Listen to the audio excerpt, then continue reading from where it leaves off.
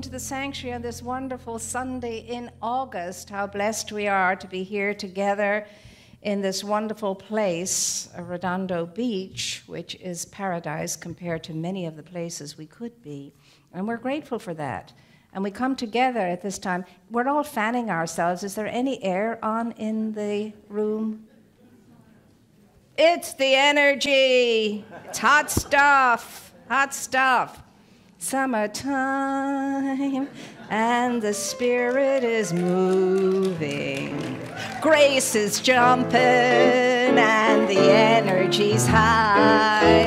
Oh, my life is good, and it's getting better. So hush, little ego, don't you try. Where did that come from?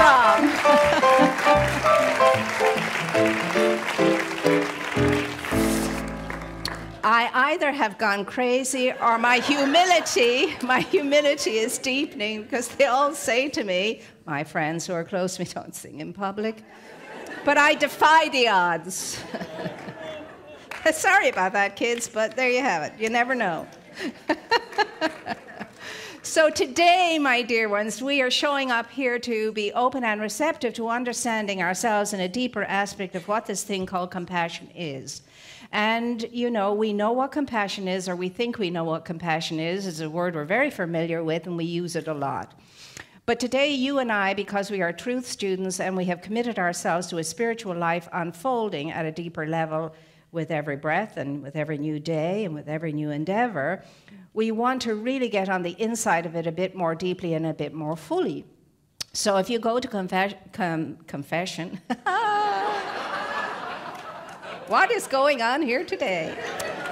I confess that I am indeed committed to being a truth student. And I do want my life to unfold spiritually. Yes, I do. And I cannot do it on my own. I need the company of others who are on the same course and the same trajectory. So when we go and look in the dictionary and we see the definition of compassion, it says beautiful things like benevolence, and it says things like heart, and it says things like grace, and it says things like love, and things like care and fellowship. And it says softness and tenderness, and all those kinds of beautiful things that you can look up for yourself and see more of. Do it. It's always fun. So what is it going to be, though, for you and for me? Well, for truth students, we get on a deeper end of that, and we want to dive in a little bit more fearlessly and review the bottom of all of that conscious state and come up with a deeper sense of a unified state of being. Because there's no way you and I are going to live as compassionate hearts if, first and foremostly, we haven't got a sense of what it is to be unified, to be as one, to be in harmony, to be unified. And the way that happens is to first acknowledge that with our source, that state of being, with our source. And what does that really mean? Get engaged with your source. Are we going, all right, I'm getting engaged with source now. Go to some holy temple, shrine, or wherever, look up or do the usual thing. No, it's saying engage with your higher self. Get to know your higher self. That's what it means. Get to recognize your higher self, your true essence. That's what getting in touch with source means. Because the source of all being is within you as the source of your being. And that's what it means. So you have to now take on this commitment to entering in and engaging with the true essence of yourself. The true essence of yourself. To be at home with it, to be comfortable in it, to be able to be there like that in any given circumstance, situation, and so on. And for that to happen, of course, you and I must be integrated enough in a way that we no longer are in self-doubt, that we are no longer seeing ourselves as broken in any way, needing fixing in any way, needing mending in any way, that there's something missing in us somehow. We have to get over all of that and get to the point where we are as we were in our incipiency. We are this whole amazing universal life force, the essence and the very energy of the creative force itself. That's the true essence of our being. And anything we may have learned in our human experience or in our evolutionary experience to the contrary of that is false, is not true, is a lie. So we need to pull ourselves back from that lie and that untruth and start, yes, even in spite of where we think we are right now with all our faults and failings and this and that and the other and all the have-nots and so on and maybe and later and all of that. We have to start right here and right now because it doesn't take any time, effort, or energy to think differently. It can be done right here. It can be done right now. And that's what we have to do if you and I want to show up as the compassionate heart. And if ever a world needed a compassionate heart, don't you think it is now? I know it's always the best of times and the worst of times, but guess what? We're in these times. And in these times, you and I are called. It's an acute state that we're in right now. We are called to be the true essence of our being. That's what we're called to be. That's why you're in this place. If you were elsewhere, this may not be so, but you're here. And because you're here, I know you're called to be the pulse and to have your finger on the pulse of life and the vanguard and the front line of what is needed now to turn things around and to raise up that mighty power and energy of life and light and love and peace and beauty and power and wisdom and knowledge and understanding and grace and all that is of good, all that is godly. You wouldn't be here if that wasn't so. So whether you know it or not, you're called, that's it. Like it or lump it, you're called, you're the ones, and that's that. You signed up for it, you're here, and now you have to do it. And so have I. And so to do that, we need to really and truly get once and for all, we are interconnected. There's no separation in God. There's no separation in life. So there's no separation in us in life as we know it on this planet as human beings on earth. There is no separation. We are interconnected. I am everything and everyone, and you are everything and everyone, and I will say it until I'm blue in the face and until I get it and you get it. I'm everything and everyone is me. Every face I look into, I'm looking into the mirror of myself, like it or lump it. Every face I look into, I'm looking into the mirror of myself, and myself is looking back at me. Now, if I'm unified, as our prayer unified us, then what I will see looking back at me is this power and this presence and this light and this essence of spirit. And I will know that's what I am the mirror reflection of as I'm looking into the mirror. And that's what you're called for now. There's no messing around anymore. No, kindergarten stuff. It's done. Here we are. We're ready to graduate and go out into the world. Remember what that was like? Even though we were very excited, there was part of us that was a little scared too when we got to that point. We had to be out in the big world taking care of ourselves. Ooh. That was the other side of, I'm free, I'm out of it. Yeah, nobody to tell me what to do, etc. So what is it going to be? Because you and I can stand here, you can sit there, and you can let things happen the way it's always been happening, and every day, the same day, and the same old, and whatever else, and so forth, and going through the motions and the machinations of it all, and wanting a peaceful and a quiet life. Everybody wants a peaceful and quiet. Let me tell you, if you take your spiritual life seriously, you won't have a minute's peace. You won't have a minute's peace, because your truth and your essence will not let you settle for less. Will not let you settle for less than you can be. That's the way of it. So get used to it.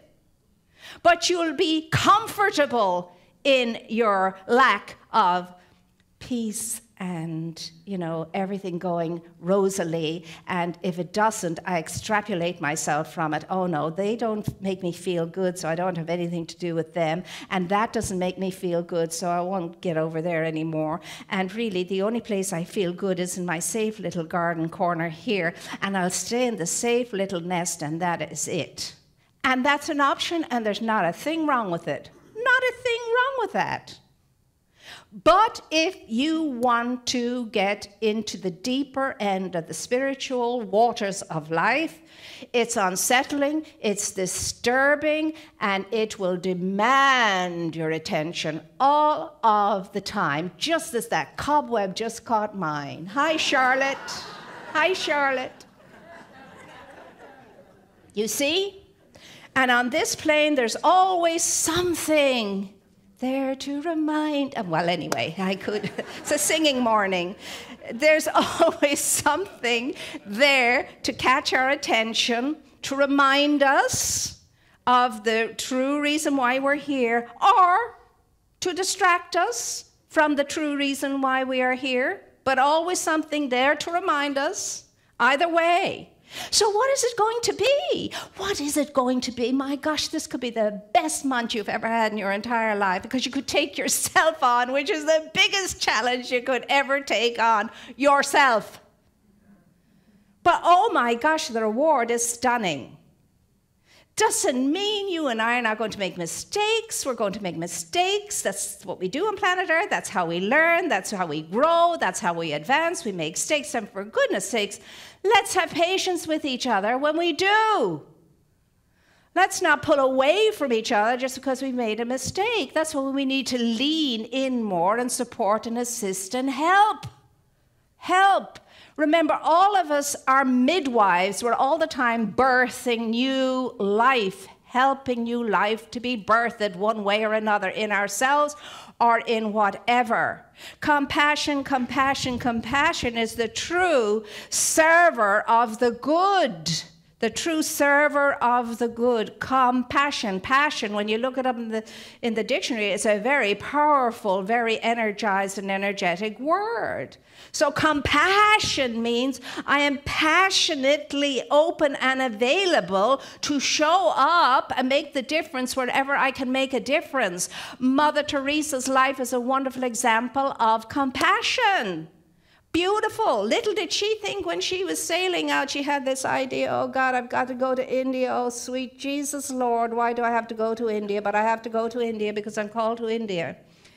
Small little soul thinking in our mind, I'm going and I will do the best that I can do. Can you imagine facing India to help the poorest of the poor? And she could well be thinking, there are so many poor people in India, and I'm just a small, insignificant person, yet it's my calling, yet it's the impulse, and I will go where I am led, and I am led by divine love, and I will go, and I will do what I can do. So she goes and she does what she does. And when she was interviewed once and asked, you know, Mother Teresa, did you ever think that you'd be going out and picking up thousands and thousands and thousands of sick and dying people?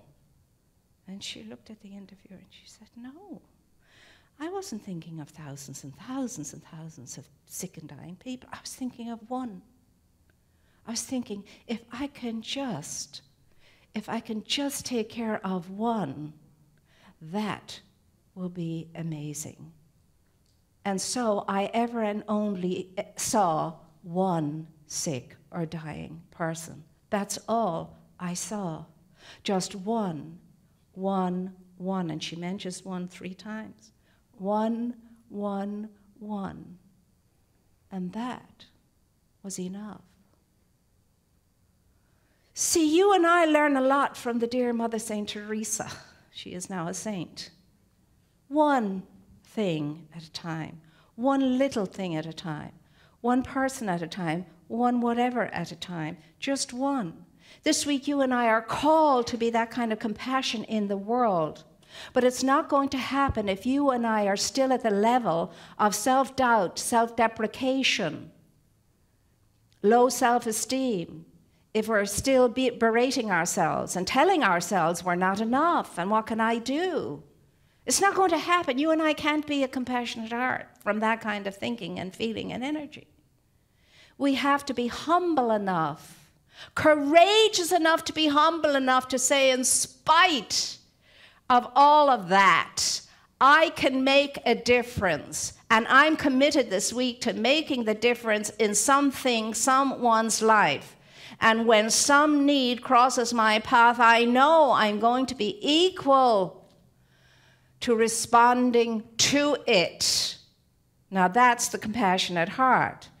And we don't have to, a king, a queen, a pauper can respond to a need equally. I don't have to be in anything to respond to a need. I just have to be an open, compassionate, giving, loving heart. That's all. And why can I do that? And why am I equal to it? Because that's my nature. It's in my spiritual DNA. I know exactly how to do this. I've been programmed for it. I've just buried all of that for too long in the what I can't do and what I'm not, and if I was that, and if I was this, and if I was her, and if I was him, of course I could do it, but I'm not. I'm just me. And in the sweet tomorrow, it'll all work out. Well, it won't. There is no sweet tomorrow. There's only the power of today. And the power is in today. So the calling for you and the calling for me this week is real, very real. For each and every one of us to show up as a pulse in the compassionate heart of life, as a beating pulse, a healthy pulse, a powerful pulse in the beating heart of life. That's what we're called to show up as this week. And it begins with ourselves, the compassion to be with myself in spite of all of my lumps and my bumps and my whatevers. I must first show that compassion to this humanity right here. And I must embrace this humanity right here just as it is right now. And that's enough. That's enough. So, do you know, as I asked this morning, do you know what you are destined? Do you know what you are destined to be? Do you think about what you're destined to be? Do you feel the call of what you're destined to be? Do you know that? If you don't, I'll tell you. I have the answer. Yes, this is one time when I can absolutely say I have the answer to that question. What are you destined to be? And the answer is, whatever you decide to be. That's the answer. Whatever you decide to be, you're that awesomely powerful. You can decide on anything.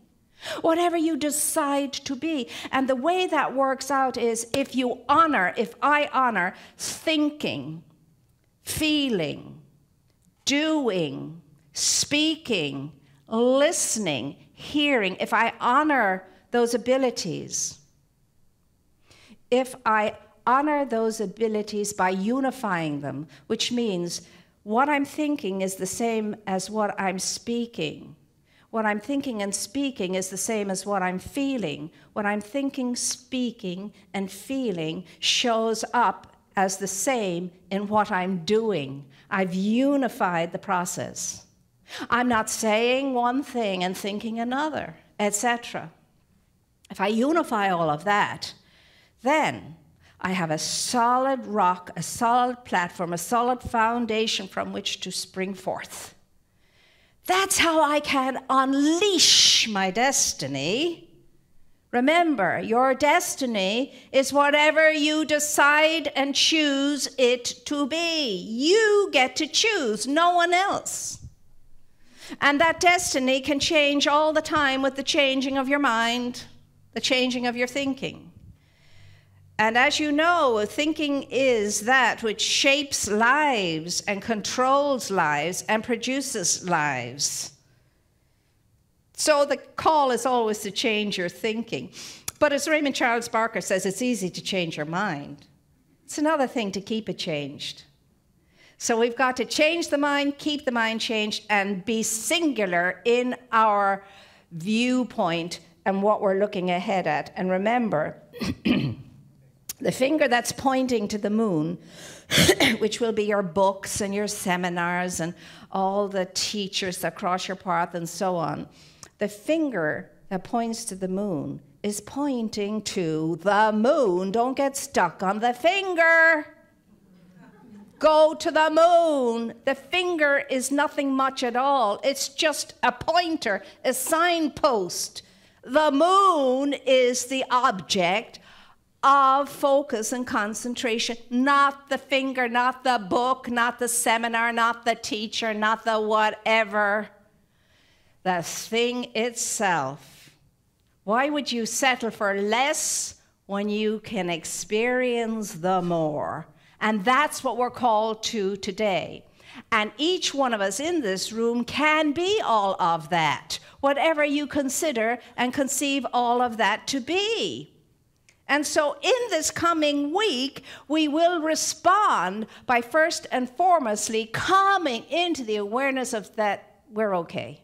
We're okay. The compassion begins here. The compassion begins here. And then you come from your fullness and not your fumes. Remember, as I remind us all the time, people have their own fumes. They don't want you to share your fumes with them. They want you to come from your fullness. From your fullness. And the fullness is there already. The fullness is within. And we have more than enough to give from. Let me tell you, from being with people, having the honor of being with people, as they come to the end of their time on this plane, they've done their time and they're ready to go on to something bigger and better. They never think about all the things and all whatevers that they have achieved, all the things that they have received. They're always thinking about what they have given and could have given. And mostly about, I could have given more. That's what's on their mind. What's on their mind is what I had to give, what I did give, what I could have given, and always I could have given more. Well, of course we could give more. We're the fullness of life itself. We never run out of the moreness to give. So let's not wait till that point when we're thinking, oh gosh, I could have, should have, would have given more if only. Let's get out there and be all the giving that we can be in the world, beginning with the givingness of compassion. And let's be impassioned by the desire within us to be that, to make the difference. Every single day of your life and mine, I should be able to put my head on the pillow and say, I did something today that made a difference in someone's life. And have somebody say to you every day, today you were my angel. Today, don't you know how good you feel when people say that to you? When people say that to you, today, you were my angel. Or how good you feel when you turn to somebody and say, today, you were my angel. Thank you. So be out there in the world and just be your own sweet, beautiful, wonderful self. Because it is summertime. It is summertime, and it can always be summertime in our minds if we're open to the light and the energy therein. It can always be spirit time, and the energy can be easy and flooding and flowing and flying and taking care of our own needs and everybody else's needs, because we're so abundant, we're so enriched, we're so empowered, and so it is.